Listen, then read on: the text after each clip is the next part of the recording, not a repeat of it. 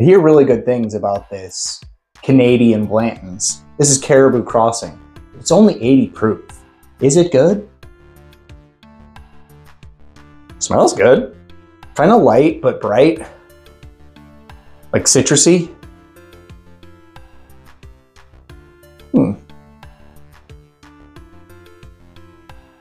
It's got a thin mouthfeel.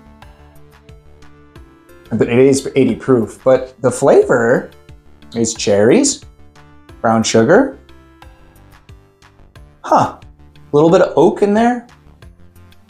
Kind of tastes like light Blantons. Like this, like Budweiser and then Bud Light. This is Blanton's Light.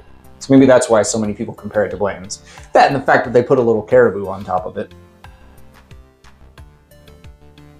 For 80 proof, guys, it's really not bad.